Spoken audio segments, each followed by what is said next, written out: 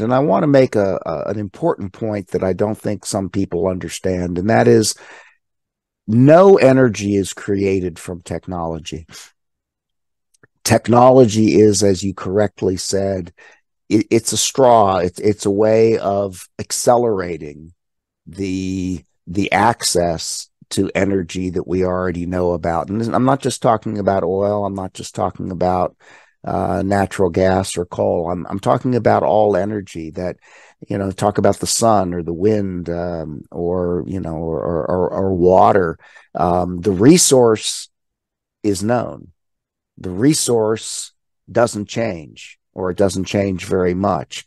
It's our ability to access it in an efficient and commercial way. That's what the technology does.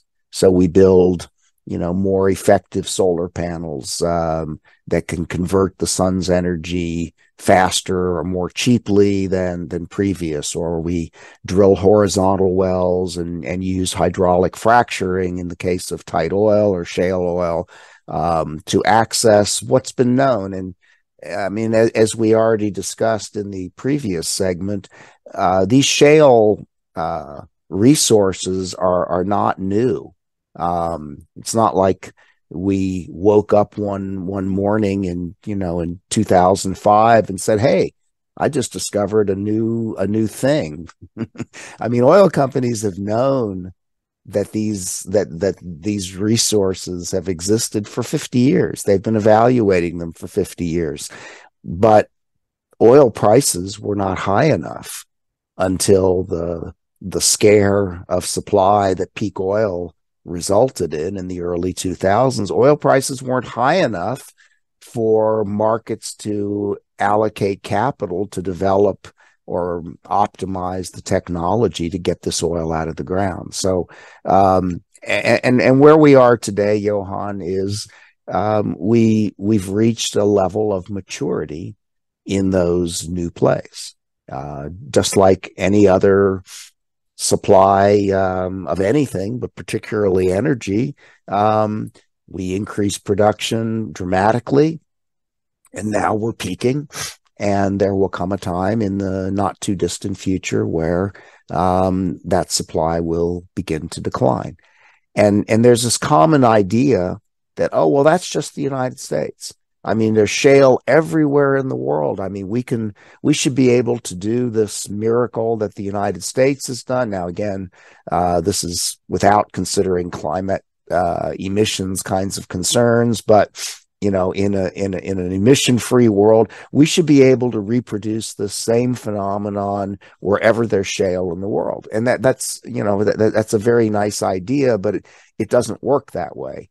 And so what we've learned, and this is purely empirical, it's not theoretical or anything, is that only certain kinds of shale work for this kind of production. And not only a certain kind of shale, but at a certain depth and at a certain state of geological maturity. And when you lay all those factors on top of each other, what we find is that indeed North America is a fairly anomalous place with respect to all of those factors combining to make the shale production possible. And as I survey the world and look at where else might this be possible, realistically, I see very, very few opportunities. There's an area in Russia called the Bashenov Shale that has some potential. It hasn't resulted in anything commercial yet, but it should work. There's the Vaca Muerta in Argentina, which is being actively developed.